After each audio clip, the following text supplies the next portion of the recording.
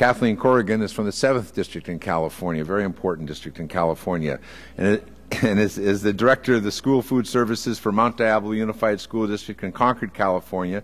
She has 26 years of experience in school nutrition. She has collaboratively launched the district's Coordinated School Health Council, currently serves the School Nutrition Association on the Nutrition Committees and the National Nutrition Standards Task Force. I'm the Director of Food and Nutrition Services for Mount Diablo Unified School District in Concord, California. My name is Kathleen Corrigan, and I'm speaking from the local level today. I'm here to tell you about some of the exciting things happening in Mount Diablo schools. We believe breakfast is critical for every student in order to start the day ready to learn. For the past few years, we've had a focused plan to increase the number of students who eat breakfast.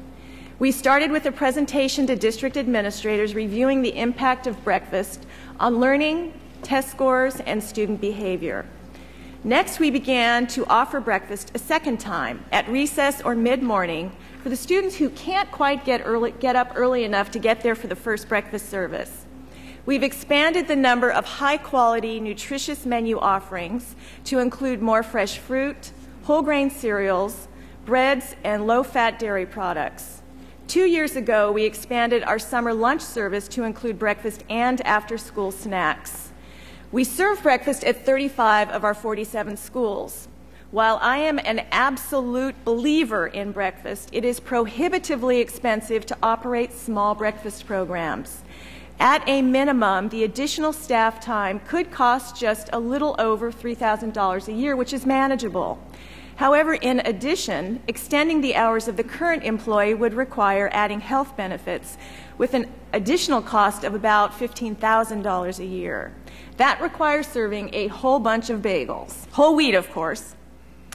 I want to try automated vending machines to serve breakfast at small schools. If we can vend a nutritious and fun breakfast that appeals to our student customers, this would be a way to limit additional staffing at each site. We have applied for a grant from California to purchase such vending machines for 3 of our schools, and we're hoping our grant is successful. While we are still serving less than 5,000 students, our breakfast efforts have been successful. We served 6.8% more breakfasts in the 05-06 school year, 7.3% more last year. Our breakfast service so far this year has increased by another 12% over last year, and we are thrilled with these results. I'm also very excited to be part of Mount Diablo's Coordinated School Health team. Coordinated School Health is a planned, integrated program designed to enhance the health of children and adolescents. The real payoff for districts comes with the accompanying improvements in both academic performance and attendance.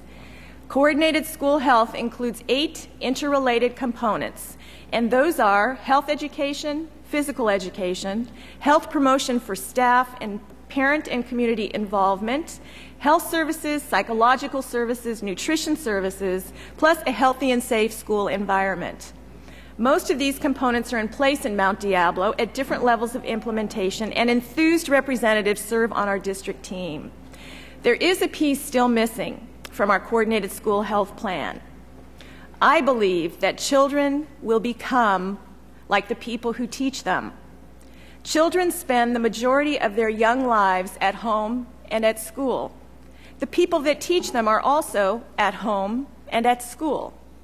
Until these powerful teachers model the positive health habits we want to see in our students, the problem of childhood overweight will continue. Since the children will become like the people that teach them, my next goal is to find funding to develop a wellness program for school staff and parents in Mount Diablo. This remaining piece of our Coordinated School Health Plan will begin to create and encourage positive health habits in parents and school staff, because these behaviors must become habits.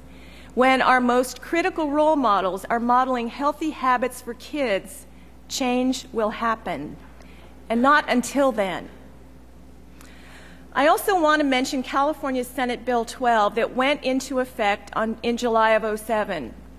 This bill imposed nutrition guidelines on all foods and beverages sold on campus during the school day, including fundraisers by student and adult groups.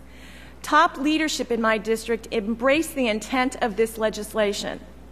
Working with the superintendent and his assistants, we called together countless site personnel and involved them in its implementation.